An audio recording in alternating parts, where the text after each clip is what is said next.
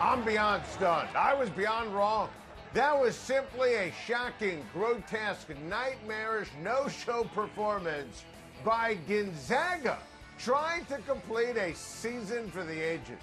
Baylor just crunched the Zags, smacked them around, smoked them, outplayed them in every possible way. You know, I keep checking the final score of 86-70 to make sure it's right, because watching it, I thought Baylor won by 50. The dream is dead, and it died hard. No national championship, no undefeated season. Gonzaga lost the Gonzaga Invitational and inexplicably cracked under pressure. Jalen Suggs was dreadful. Missed an open three, called for an offensive foul, called for a second foul, and then poof, on the bench 3 minutes in. Baylor was up 9-0 before your backside hit the couch last night. Drew Timme was supposed to dominate. He was overwhelmed, playing hot potato with the basketball. Game-high 5 turnovers. Never got on the flow. Foul trouble. Corey Kispert, are you kidding me? He kept missing open threes.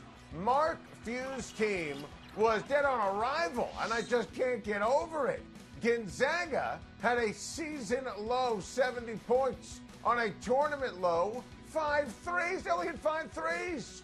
The Bulldogs had 14 turnovers, simply got bullied on the offensive glass. This was a hot mess in every possible way. I thought this team was different. I thought this team was special. At the end of the day, I don't regret anything that I said previously about Gonzaga, because they previously looked amazing. But when it came to slaying the dragon and cutting down the nets, I was absolutely dead wrong. I love Scott Drew. You have to be happy for the seemingly ultra-positive Baylor coach who, as our producer Malcolm pointed out, kind of has a lot of Ted Lasso in him. And that's great, because I'm obsessed with Ted Lasso and obsessed with what Drew and the Bears did last night to the Zags. They were so amazing. Physical, tough, crashed the boards, imposed their will, played amazing defense, made shots. Jared Butler was simply terrific. 22 points, draining threes. And he had those huge threes at the beginning of the second half. After the Zags went into the locker room, only down 10, despite it feeling like 100. Butler made sure there was no chance of a comeback. Vital was, well, vital on the glass. Flagler and Mitchell, terrific. And listen, this is Baylor. And I picked Gonzaga, obviously, but I said all year on Time to Shine that I felt as if Scott Drew's team was a top 3 squad in college hoops with Gonzaga and Michigan. I'm not going to tell you top 2, but I said top 3. Remember what Michigan was with Livers. And look, if it wasn't for the Bears' COVID pause, Baylor might have entered the tournament undefeated too.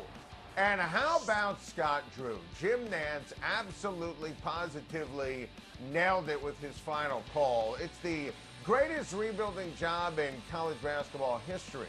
Drew took over a program in 2003, nearly defunct, following the worst possible scandal that included homicide and cover-up and payments under Dave Bliss. And Scott Drew cleaned up the program. He earned this. What a thunderous, incredible, perfect performance by Baylor to win a championship.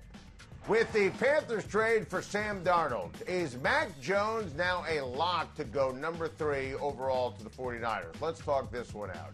Lock might be a strong word, but I expect Trevor Lawrence going number 1, Zach Wilson going number 2, and I feel, confident telling Jaguars fans, buy a Lawrence jersey.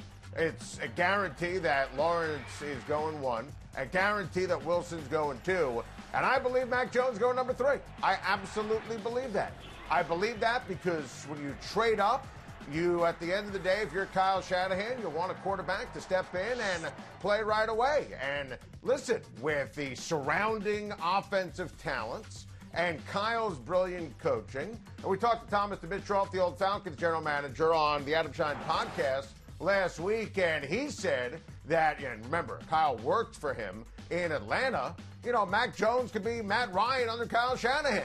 So it makes all the sense in the world. And by the way, with the Panthers making the trade for Sam Darnold, that's a signal here because they wanted Mac Jones at 8. So I think in terms of intel and reading the tea leaves, it is, you want to be careful on the word lock, but I absolutely expect the San Francisco 49ers to take Mac Jones with that third overall pick. And listen, with that surrounding talent you saw on the board, with the genius of Kyle Shanahan, with that incredible roster, I mean, we could be talking about Mac Jones as the Rookie of the Year in San Francisco. Mac Jones helping lead San Francisco deep into the postseason as a rookie and maybe even to the Super Bowl. Stop me when I say something crazy. The Panthers general manager, Scott Fitterer, could have been reading from our Time to Shine script yesterday because we literally said the exact same thing on the Sam Darnold trade. He's young. He was a megastar prospect out of USC, and Fitterer can't wait to have him with Joe Brady calling the plays and Matt Rule as his head coach. The Jets were historically inept, surrounding Darnold with the right coaching and talent. And look, there's precedent here in terms of being over the moon optimistic because do you remember at the end of the day what Ryan Tannehill was under Adam Gase?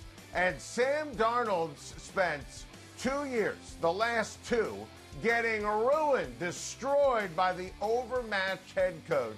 Tannehill went to Tennessee, and he played like an MVP candidate in back-to-back years and made the playoffs in back-to-back years. And Sam Darnold is absolutely going to have the same success with the Carolina Panthers coaching staff and the incredible offensive talent around him. And now Matt Rule's team has draft flexibility.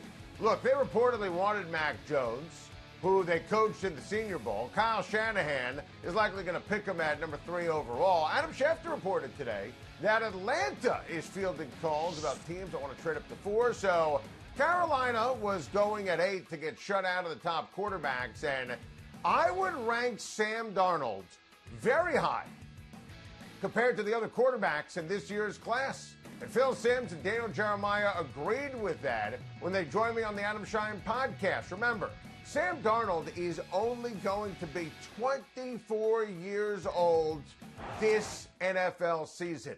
He's still a baby. I still think he's going to be a star. Now in the draft, Carolina could take a star left tackle or perhaps the best defensive player in the draft. It might not be a defensive player picked before they ultimately have to select the ball player at 8. I don't think Kyle Pitts is going to be there, but my goodness, wow, imagine if he was. And if a quarterback's there, they can trade back. If, let's say, Denver or New England or Washington wants to trade up and pick up extra picks and improve the defense, they now have so many great options because they now have their quarterback. And that's the genius of Carolina making this brilliant trade.